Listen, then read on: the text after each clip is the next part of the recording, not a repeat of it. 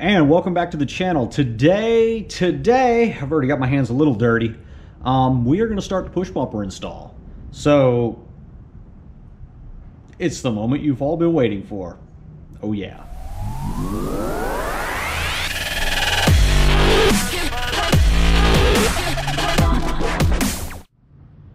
So let's get right into it. I've got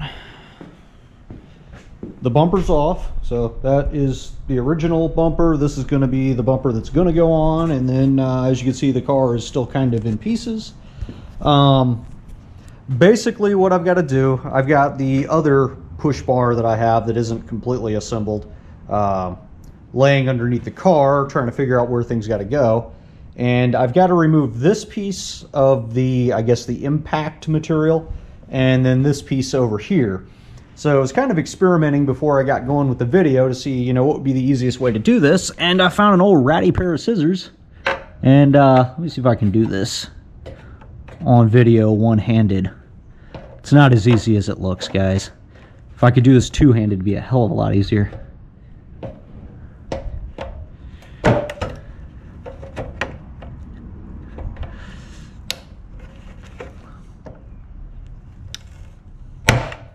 So there we go. Basically, I just got to pop this piece off, unfortunately. Let's see, it looks like it's kind of tacked in place. But yeah, there's a little, I guess, little piece holding this right here. So let me see if I can pop this bad boy off.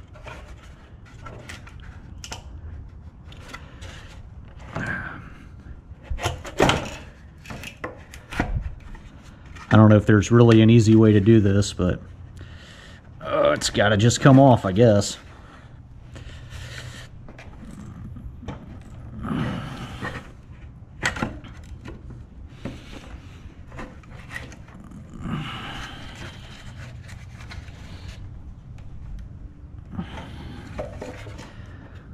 Yeah, I was trying to feel around on the back side, and I think this is like a rivet.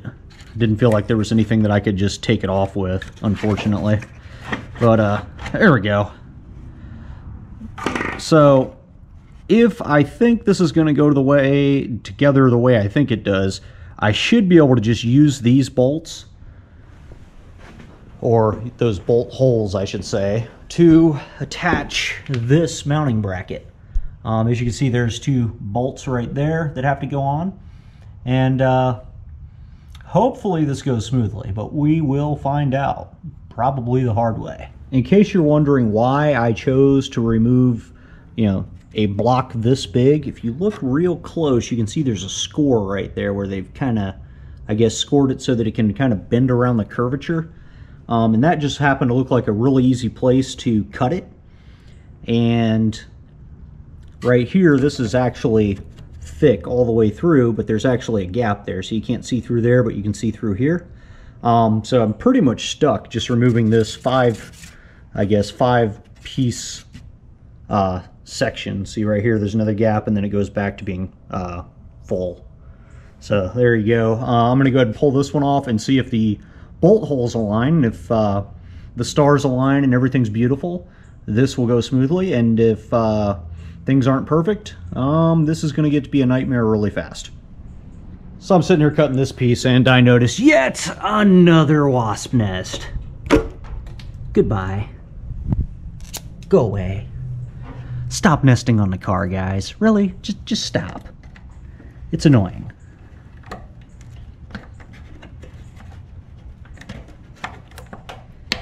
So much easier two-handed. Let me see if I can show you guys what I'm talking about.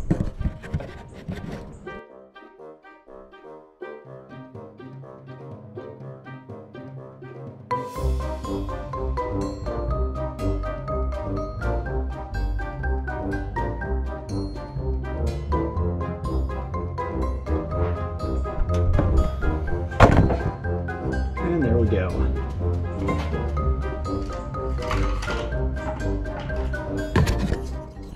And that piece is off now. Let me see if I can get the push bumper over here with the mounting brackets and see if it's close. If not, then I just ruined a perfectly good impact, I don't know what you call that, impact plastic. Alright, so what I'm going to do right now is I'm going to test position this push bumper. It's got most of the mounting brackets on there. I've got the back side over there. I'm just going to kind of test fit it, see if it actually fits on the bumper, and then see what I got to do to make adjustments, because I've put enough stuff together to know that there is no perfect configuration and that most things don't fit right. So even though this came off another car, it might be damaged, it might not be right, it might have been bumped into some stuff, so it might be warped, who knows. And in case you're wondering, the wraps are over there.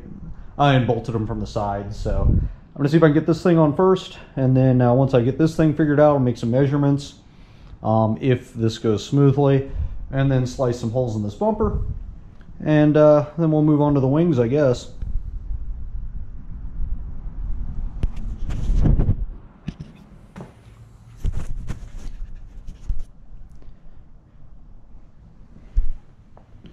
So this is just me kind of setting this thing in place just to see where everything lines up. It looks like my OEM bolt holes, or my OEM bolts to mount the actual, I guess, substructure of the bumper, the actual hard part of the bumper, should match up to the mounting holes on the bracket. And then on this side, kind of looks the same way. So we will see how smoothly this goes. It looks like I can pull those bolts, and then theoretically the mounting brackets should go on, and yeah, we'll see if if everything lines up. And then once I get the mounting brackets on, I will test fit the push bumper, because the brackets are probably going to have to move side to side just a little bit to make the push bumper fit. So yeah, this should be interesting. Another kind of interesting thing I noticed, and I don't know if this is intentional, but Ford can ever so slightly see there's just a hair of a little cutout here, and I notice there's a hair of a cutout here. So I'm wondering if they did that intentionally for the different bracket manufacturers, so that installers kind of had an idea as to where to put it, or if that's just something the bracket manufacturers, such as GoRhino, figured out was there and started using to their advantage.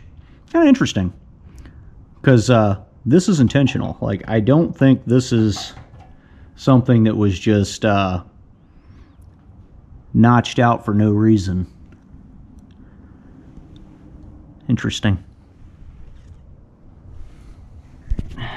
Alright, so behind these holes are little pieces that look something like this. And in order to get the GoRhino mounting hardware to mount, you have to get this thing to let go. So basically, I just kind of pried it up a little bit and slid it out. And yeah, it's a lot easier said than done, but I have done it now. So we'll go ahead and see if I can't get this first mounting bracket on. Oh yeah. And yeah, I know the lighting kind of sucks, but that's what it looks like on the inside. It's just kind of hanging on the metal in there.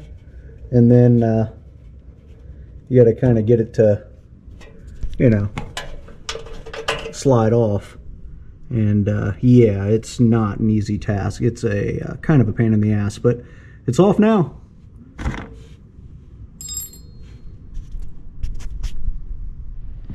And another thing I did to make my life a little bit easier is I moved this thing out of the way and pulled these two mounting bolts so that I could kind of flex this metal, you know, pull it away to help get that piece out, because it's kind of sandwiched between a couple pieces of metal between the mounting bracket and this thing.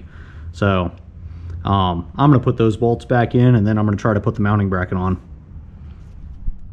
So there you go, I got those mounting bolts back in. Now I'm going to do the mounting bolts for the bumper. Now I'm going to do the mounting bolts for the GoRhino push bumper. Alright, so I've taken the push bumper bracket, kind of set it on the bumper, started to put the bolt through. Looks like the spacer's supposed to go here because there's a dent right here, or divot. And then there's a nut that goes on the back side, same thing down here. A bolt with a spacer. I'm going to slide this thing in place, and then I've got these two little nuts that go on the back side. So yeah, let's get to this. Alright, so we've got the front bolts right here and here. I don't know if my hand is in the way or if I'm even pointing the camera right, but those bolts there are bolted in.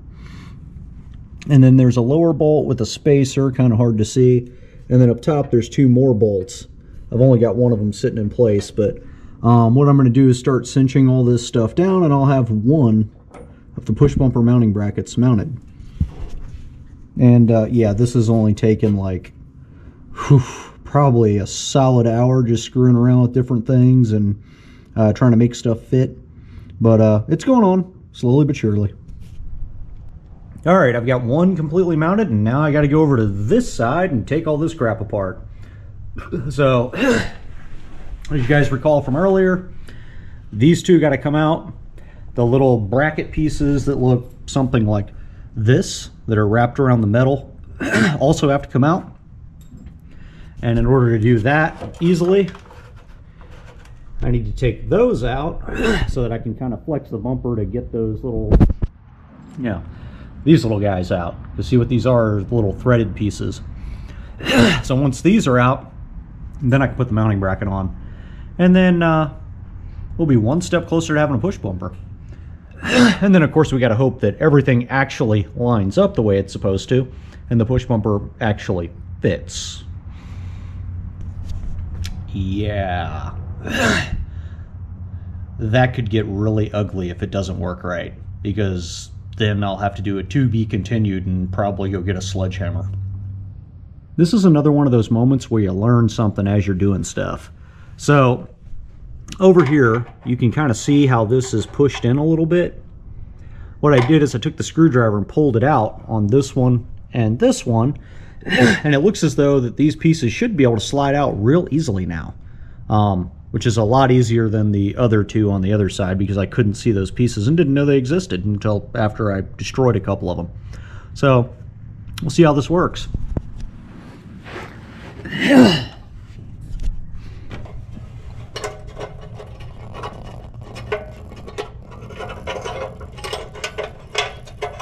Yeah, one just fell out. Let's see if I can get the other one to fall out. And there you go.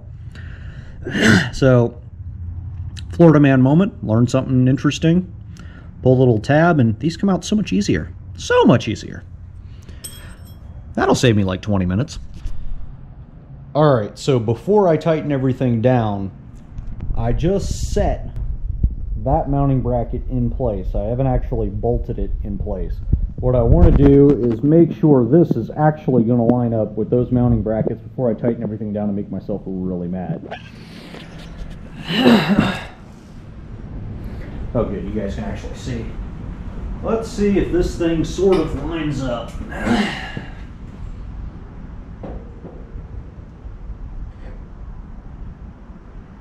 It's looking really, really close. Looking really, really close.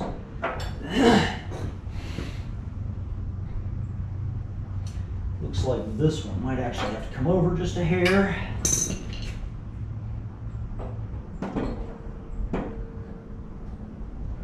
Yeah, this is gonna work.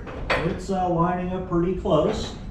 And it's not perfect, but it's close enough that I'll be able to shimmy it into place. But yeah, there you go. Just got to make sure everything tightens down right. Well, there is a quick test fit to kind of see where everything lies. I don't have it actually bolted down. It's just kind of resting in place, but there it is. It's starting to look more, a little bit more aggressive, I guess you could say. The little push bumper on the front. Now what I've got to do is measure this bad boy and cut some holes in it. Yeah, ruining a perfectly good bumper. Because I don't want to ruin that one. I like that one. Alright, so what you guys are looking at is the inside of the bumper. It's upside down on the screen, I guess you could say. So right here are the license plate mounts. I'm making the assumption that the license plate is mounted pretty close to center, and that this is center here. So that leads me to believe that this little tick mark right here is pretty close to center. And then these brackets from, I guess, outer edge to outer edge are 33 inches across. So I measured 33 inches across from center. So that's what those two marks are. What I'm going to do is cut a couple holes in the bumper, and we're going to hope for the best. Oh yeah.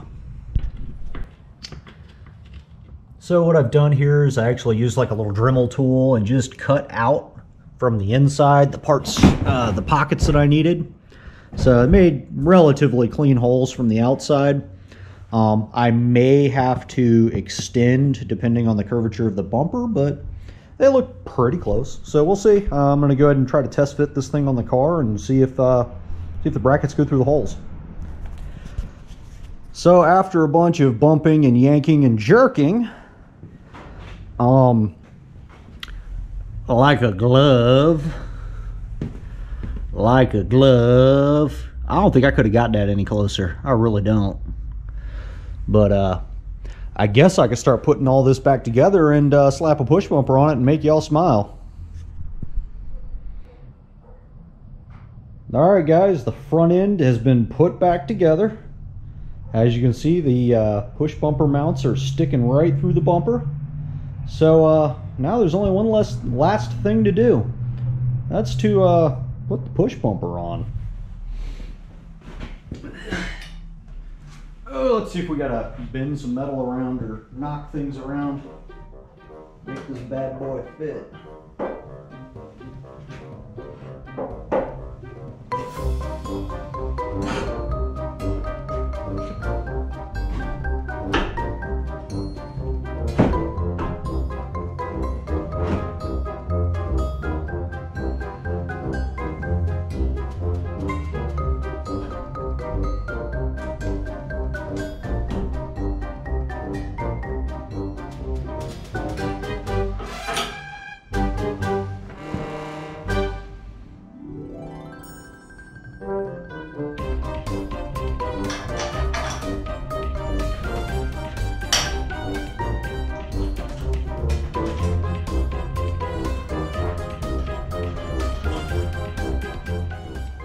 Putting a couple bolts in to kind of pin everything in place so it doesn't fall while I mess with the other side.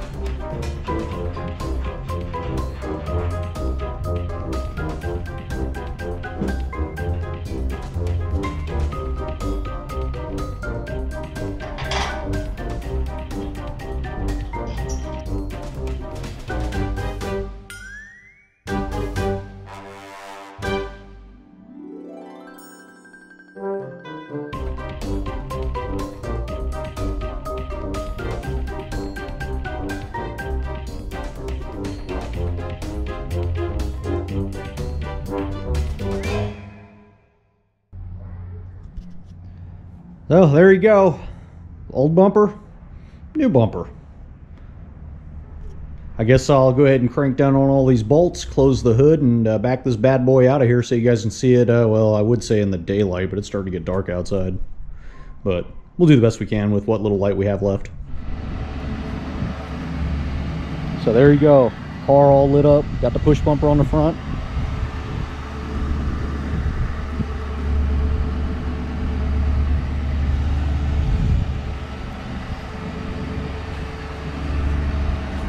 Still got the crazy wheels on it. And then on the back, we got the inner edge working again. Sorry about the wind.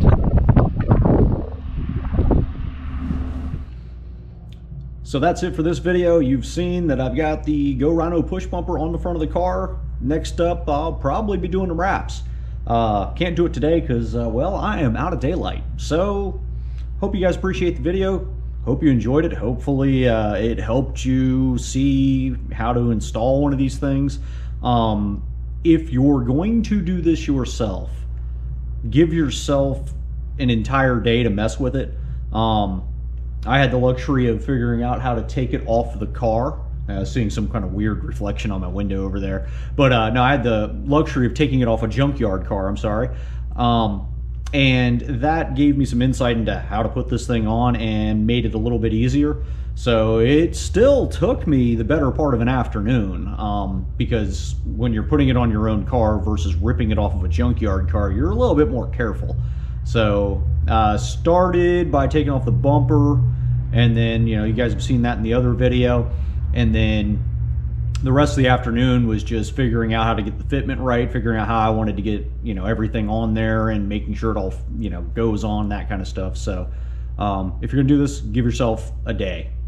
And make sure it's cool outside, because it's nice and cool today. And I think that helped me a lot, because that kind of helps keep you from getting irritated, because you stay nice and cool out. So if you're gonna do it, probably fall, winter, or spring, depending on where you are in the country. For me, I have to do things in the winter, especially if they're irritating, because we don't really have fall and spring here.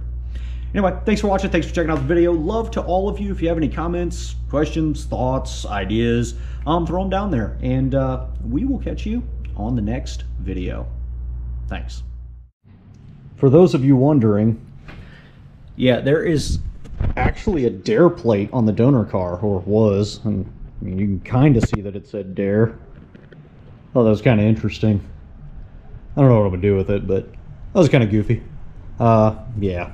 I'm going to go ahead and put my little out of service thing back on the front, because with lights, I kind of look like I might be able to assist somebody, and I want to make sure that I don't get flagged down, because I am not trying to stop and pester anybody.